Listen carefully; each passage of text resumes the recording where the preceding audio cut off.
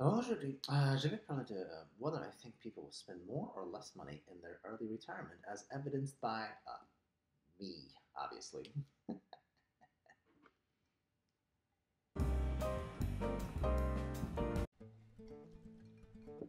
Hey, XenPuck here. Another day not working for the man now.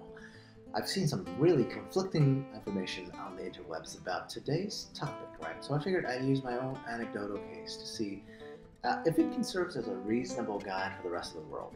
The topic is how spending actually changes post the whole corporate gig thing, or blue collar work, just really post early retirement, okay?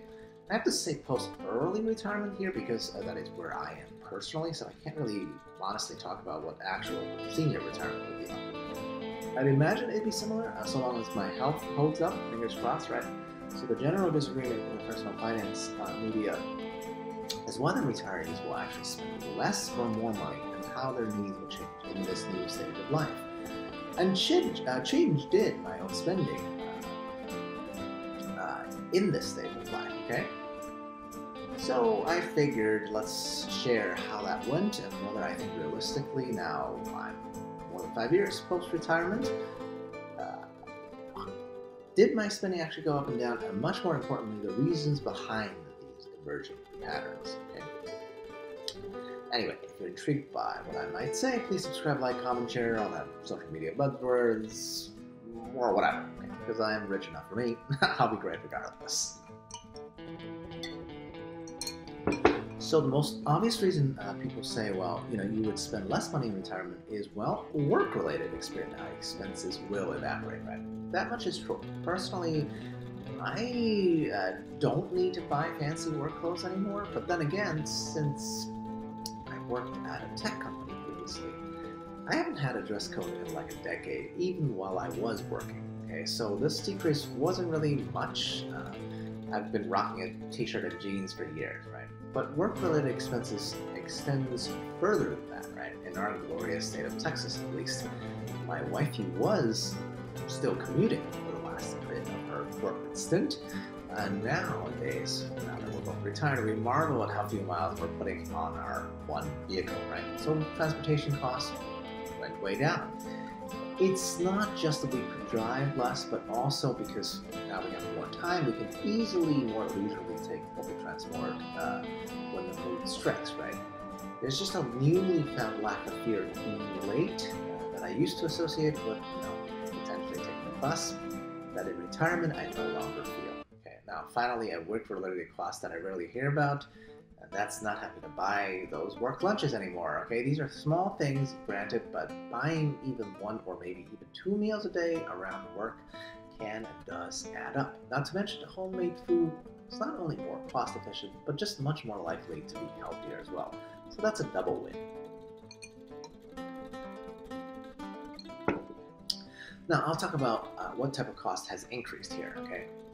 This bit, I think, is probably very personal because I think the big category of increase here post-retirement is entertainment and relatedly travel, right? Travel basically is just entertainment, but the most costly type, right? Now, when I talk about general entertainment, I think those are like hobby-related spending. For me, that's like video games and pickleball, and for my wife, gardening and planting, that kind of stuff, right? These household type of entertainment, honestly, it is an increase, but it's hardly a noticeable increase, okay? I joke that all of these expenses added together wouldn't even equal to what we have been spending on work lunches alone, okay? So the real X factor in increase, I'd say, is travel costs, right? That this probably will differ a lot depending on what every single individual wants. For us, though, we like traveling, but we're also kind of homebodies, so we're not just going to leave our super fluffy cat alone for months at a time. We did do that last year for a long trip, and it was quite a harrowing experience. I mean, I just don't like seeing my wife, especially missing our cat when we're away for multiple months, right? So we have learned our limits to how long we're willing to travel relatively early on in our post-fire journey. So, hey, that's more cost efficiency, right? Since we're not planning on much longer trips. Obviously, there is one other big item in the room, elephant in the room for all fire people that to think about, and that's health insurance. That cost will definitely be higher post-retirement. But again, that's very situational and subjective, especially here in the US. I'll just say for us, it is not that much of an increase considering the state of relative health that we're still in, because we are relatively young, right? Retirees anyway. But that's a topic for another day that I'll probably address more specifically later. So, how would I have judged my total cost change, right? Did the increase and decrease kind of even out? Or did one side win out? Now, see, strangely, I'd say for me personally, when I was retired individually for about 5 years, my regular recurring costs actually decreased, right? Due to the factors that I outlined, right? Because my entertainment is cheap. But since wifey joined me in early retirement, that was just last year, our combined household cost has increased a bit. Again, due to the factors that I outlined, which is primarily dominated by our big long trip travel costs, right? Now, practically speaking, I would frame it like this, right? The floor for post-fire spending is lower because things like work costs is hard to get rid of unless you don't have a job, okay? So there's less things we absolutely must pay for, right? But the potential upside to spending is moderately higher. Okay? And that makes sense to me because we have a lot of free time. So how do you want to be taken up? How do you want to spend that free time? Do you want to spend it by spending money alongside? That's again subjective and personal. Right? Should that worry others about the pitfalls of early retirement?